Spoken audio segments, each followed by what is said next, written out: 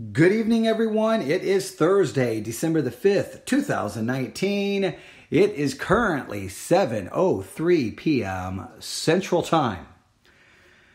Well, if you've been paying attention lately to what's happening within Christianity, you know there has been a very hot topic recently. And that hot topic is women preachers. Should women be able to preach from the pulpit of a church? Should they be able to become pastors? Should they preach to men? Should a woman be able to teach a Sunday school class in a church that's made up of men and women? Should a woman be at a Bible conference or some kind of conference preaching to a church full or an arena full of men and women? Should women be able to preach? Now, this controversy blew up. I mean, it's been going on for a long time, but Beth Moore started finding herself in the news. If you don't know who Beth Moore is, famous Bible teacher. And she started finding herself, all kinds of news articles were being written about her for a lot of different reasons, but there was some controversy. And John MacArthur was at part of a conference and was asked in a Q&A, what would you say to Beth Moore? And I'm paraphrasing. What would you say to Beth Moore? And he said, and I'm paraphrasing, go home. I think those were the exact words, go home, and everyone went crazy. It blew up and controversy erupted. How dare he tell that woman to go home? That's wrong. That's horrible. He's undermining the importance of women. It's not very Christian-like, and chaos. And then John MacArthur, to respond to all the chaos, preached a sermon about women not being able to preach or teach the word of God to men. And so the controversy continues to rage. Now, on one side, we do have Scripture. 1 Timothy chapter 2. 1 Timothy chapter 2, starting in verse 11, we read these words. Let the woman learn in silence with all subjection. But I suffer not a woman to teach, nor to usurp authority over the man, but to be in silence. Now, there have been arguments made against that. The arguments go something like, that was just a rule for that time. It's no longer in effect, or we're misunderstanding what is actually being said here. You're misreading it. This was something for the apostolic times, whatever. There's all kinds of different arguments made, and it's usually something like that doesn't apply anymore. That was for that point in time. You're misunderstanding it, and they don't really necessarily offer a good alternative, but you get the idea. There's been lots of arguments made about it, and a lot of arguments, to get around it. I guess that's the way to say it. There's been a lot of arguments to get around it. So, what do I want to do tonight? Well, okay, I don't even know how to say this. I was trying to set this up in a serious way, but I'm going to have a hard time. All right, this is what I'm going to do. I'm going to play an argument made by a woman pastor, a woman preacher, explaining why women are allowed to preach. Why women are allowed to preach. And I want you to listen to her argument. The audio is not great, but I want you to hear what she had to say. Now remember, we just had Scripture, right? And again, there can be textual arguments made. Well, wait a minute, that was for that time. You're misinterpreting it. Of course, sometimes they never tell you what's the right way to interpret it. But okay, we've got Scripture. So what would be an argument against the Scripture? Well, here is the argument. Listen carefully. Blah, blah, blah, blah. And the Word became flesh. It's talking about Jesus. Jesus is the Word that became flesh. To preach means to deliver the Word of God. And Jesus is the Word of God made flesh. The Bible says that Mary delivered Jesus. And preaching is to deliver the Word of God. If preaching is to deliver the word of God, and Jesus is the word of God, and Mary delivered Jesus, then Mary delivered the word of God. Mary preached a sermon on Christmas morning. So all I came to say is it was strategic that Jesus chose a woman to carry Jesus, because he wanted us to understand that it is okay for a woman to deliver the word of God. There you have it. There you have it. I have to be honest with you. I don't even know how to respond to that.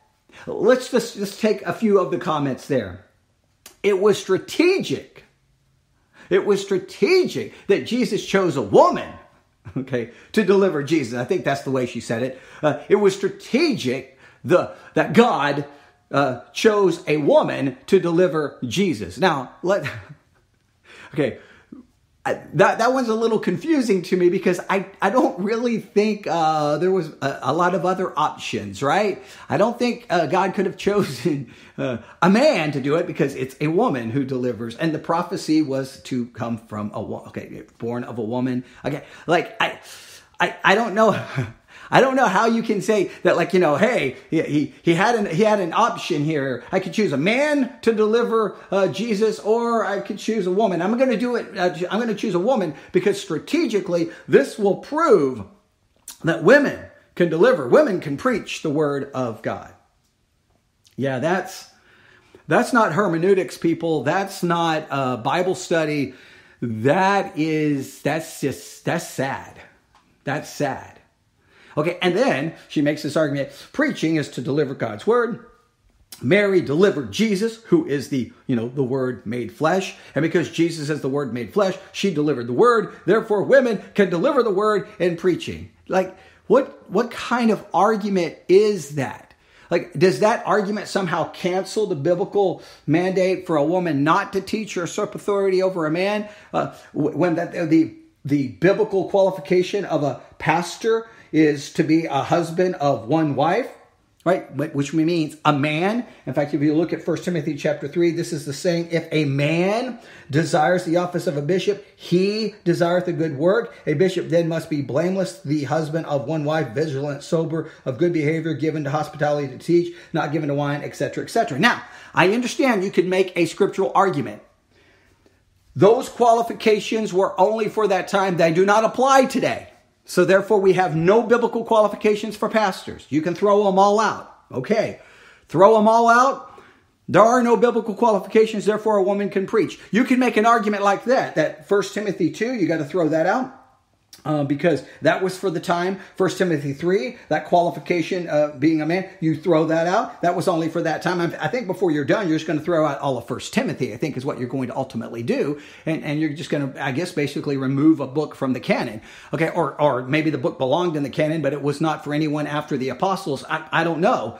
But at least you're trying to make some kind of an argument. What she just did is forget 1 Timothy 3. Let's just go to this crazy idea that preaching means to deliver the word. Mary delivered Jesus. Jesus is the word. Therefore, this proves that a woman can preach. And God chose a woman strategically to make this point. That's some crazy stuff. Now, this is what I want us to do here, though. And the point of this, and the reason I decided just to kind of not be as serious, because I was going to try to be very sarcastic and say, this is the best argument I've ever heard. But her argument is not really the point. Okay? Now, you got to listen to me carefully here. I don't care about her argument.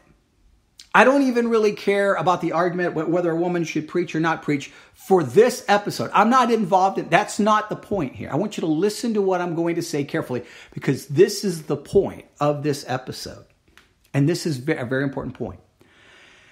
If you remember, I think it was yesterday, maybe the day before, I recorded an episode where I played some audio clips dealing with Pete Buttigieg, I think if I get his name right. The individual running for president trying to run for the nomination for president for the Democratic Party, Pete Buttigieg. Yeah. And we played a new campaign ad by Pete Buttigieg where he quotes from Matthew 25. All right. And we talked about how he is using the word of God for a political point. However, in other points, he says we shouldn't take the word of God literal. Here, yet he's quoting Matthew 25 as literal. And what I said there is let's not focus on the Democrats. Let's not focus on Pete Buttigieg. Let's focus on ourselves as Christians. Because as he is simply using the word of God any way he chooses for his purpose, right? He's taking the scripture he says, okay, I'm going to quote this literal. The scriptures he doesn't like, he rejects or says it's not for today, or we don't take it literal. He throws those out. And I said he's simply using the Bible basically as a means to an end. And and let's not focus on him or Democrats or politicians. Let's focus on Christians, because Christians all the time play the same little game. We throw out scripture when we don't like it, and we come up with a different argument. Here we have scripture that seems to clearly teach, and the historical interpretation has always been that a woman cannot serve as a pastor. She cannot serve in that role. She cannot do that. And she is not to preach or teach or to usurp authority over men. That seems to be the clear teaching. Now, you can say that's inside the church. Outside the church, at some Bible conference, that's a different thing. Okay, you can make an argument there, and you may even have one, because I do believe 1 Timothy is giving instructions for Timothy and how the church should operate. Okay, but within the church, she could not be a pastor, and she should not be teaching in a church in that capacity. That's been the agreed upon view throughout church history. That's been the way it's worked. Now, as we got closer to more, modern times, that started to change. In certain denominations, women started becoming, could be ordained as a pastor, and women started preaching, and women started teaching men in Sunday school. And as time has changed, the church started adapting to culture, and they adapted to the cultural view, and they brought it into the church. But it's not the scriptural teaching. So what happens? Well, what happens is we don't like that scriptural teaching. So we do whatever we can to get around it. In this particular case, we have a woman going to a story about Mary delivering Jesus and somehow trying to use that as an argument, as an apologetic against anyone who says a woman can't preach, as somehow scriptural proof for her point of view. It's not Bible study. It's not Bible interpretation. It's just look for anything to justify my position. What I want to show us is that we're all guilty of doing this. We all play this little game. We come to the Bible and we treat it like we can mold it into anything we want it to say. That's what we have to be careful of. That's the point of this entire episode, this entire live broadcast. I'm not going to go very long here, but I just want to show you we're all guilty of this. I'm not picking on her. Okay, I'm not, in my last episode, I wasn't picking on Pete Buttigieg. I'm not picking on him. I am trying to say that this is something all Christians have to look at. We open our Bibles, we read something, and if we don't like it, in many cases, many Christians won't even spend that much time of doing real study to try to get around it. It doesn't apply it. I just ignore it. Let me give you a very good example. A very good example. And this one will hit really close to home to some people and make some people extremely mad, but that's okay. The Bible seems to clearly teach that when a person dies, they're going to heaven or they're going to hell.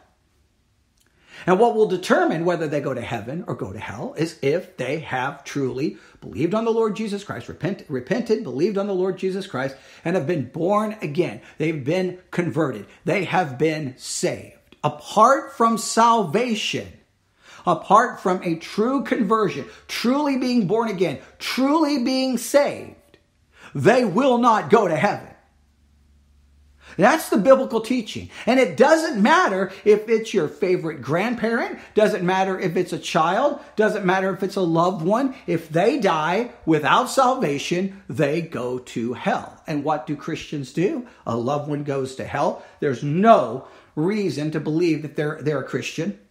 Maybe you haven't been to church in 14 years. There's nothing that really demonstrates a love for God or a desire for the things of God. It's just they're missing all of the hallmarks of being spiritually alive.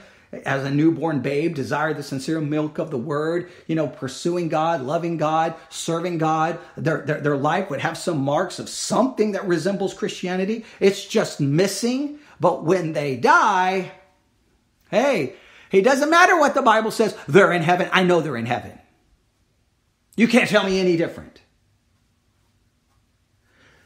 When someone dies, we will get them into heaven, by any means necessary, even if we don't have any clear scriptural justification for believing they are in heaven. We will say, well, I know they're in heaven. I know in my heart they're in heaven. Well, my Bible says the heart is deceitful above all things and desperately wicked. So why are you listening to your heart? Now, that's the way you determine doctrinal truth. That's just one example. We could give hundreds of them. Now, listen, we all fall short of what the scripture says. That's not what we're talking about. We all fall short, but we acknowledge that we fell short because the scripture condemns what we did. What we don't do is we fall short and then come to the Bible and say, well, I know the Bible seems to condemn, let's say if you look at a woman with lust, you commit adultery in your heart, which would obviously be a major problem with pornography. Well, I know the Bible seems to condemn pornography, but I think it was just for that time. I don't think it's for now. Well, the Bible seems to actually condemn adultery itself, a physical relation. Well, I think that was only for that time. Well, it seems to condemn homosexuality. Well, I think that was only for that time. Well, I think it seems to prohibit women from being pastors. Well, I think it's only for that time. You name the issue. When it's something, here's the thing. This is the way Christianity works. Christianity is where we place our trust and faith in God, understanding He is God, He is sovereign, He is creator, He is the one who saves us. It is His word. Christianity is an acknowledgement that there is a God and we're not it. Therefore, we surrender our way, our will, our want to God. Christianity is the surrendering of a God outside of yourself. Christianity is the repenting and turning from the God of self to the God who created self. In other words, you're turning from the God of yourself, because that's the God we all worship. We want our way. We serve self. And we realize that we have to turn to the creator of ourselves, right? To the self, us. We're not the creator. And what we do is, this is what a lot of Christians do. We want God. We want that idea that there's a God who loves us, who cares for us, who's looking out for us. We want God. Well, we just want Him to be in submission to us. So we come to His word and we want to make it our word. We want it to agree with what we want, to our behavior. We're all guilty of it. I'm guilty of it. You're guilty of it. So when I heard this clip from this woman trying to justify women being pastors, I laughed and I shook my head. I'm like, that's insane and that's crazy. And it's hard not to, try to mock it a little bit. But then I said, well, wait a minute. I can mock it, or I could look to myself. And I look to myself. I may not say something that crazy, but how do I twist scriptures to get to what I want? We've had some examples this week. Again, the Pete Buttigieg using Matthew 25. What is that? I don't know. Considering the other things he has said about Scripture, it makes no sense that he would try to use more Scripture. But he's trying to use more Scripture to try to get certain voting bloc to support him. Well, that's, you don't come to Scriptures to use it. You come to Scriptures to learn it and submit to it. That's the difference, okay? So we have him, and now we have this woman trying to justify women being pastors by, hey, God strategically chose Mary to have Jesus. Yeah, he strategically chose a woman. No, okay. No, he chose a woman because, well, that's the way it works. Okay, all right. That's been the normal way. All right, and Her delivering Jesus has nothing to do with preaching or the role of a preacher, the office of a preacher or of a pastor. That has nothing to do with anything, right? She delivered a baby. That baby, yes, is the Word made flesh. Yes, she did deliver the Word made flesh. But she wasn't preaching a sermon, okay, in the way that we're talking about preaching a sermon. And to try to make that jump is just, it's horrible interpretation, horrible hermeneutics, and she has something that she wants to do and believes she should do, and that is preach. The Bible seems to go against it. So what is she going to do? She's going to get what she wants by doing whatever necessary to change the Word of God. I'm guilty of it. We're all guilty of it. That's what I want you to examine in your own spiritual life. In what ways are you guilty of twisting the Scripture to get what you want? All right, I'll stop right there. I just wanted to share that with everyone, and I saw some people on some different sites showing that clip and then mocking it, and at first I started laughing, but then I thought, well, I'm going to approach this differently. I'm going to turn that onto all of us, because I think that's the right thing to do. It's hard not to mock it because it's just so crazy, and you're like, come on, what are you doing? Oh, but, we may not be to that extreme, but we're all guilty of doing something similar. Okay, I'll stop right there. I apologize there for a second if I seem distracted. I was getting a text. I have two iPads, and so I was getting a text in the other iPad, and I couldn't check it on this one because this is where my software is to go live.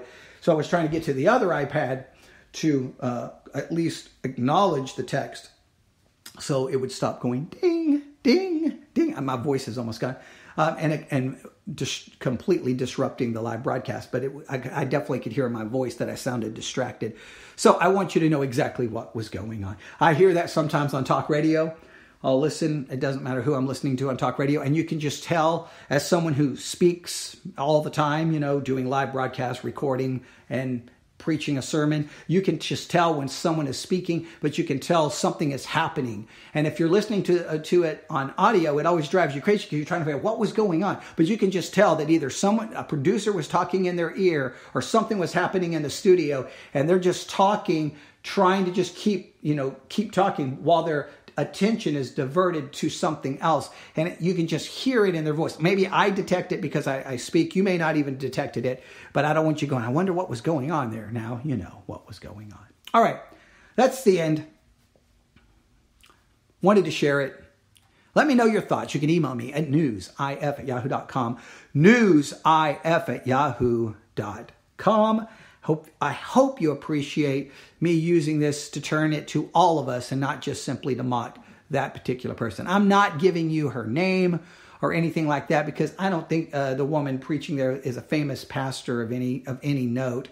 So there's no point in just mocking to mock. What she says there is crazy, but it really says a lot about all of us. It's just a symptom of a greater problem, just like the Pete Buttigieg situation as well. So it's just a symptom of a bigger problem. We treat the scriptures as if they're there to be manipulated and twisted for whatever we want. And we've all got to rid that of our Christian lives. All right. God bless. Everyone have a great night.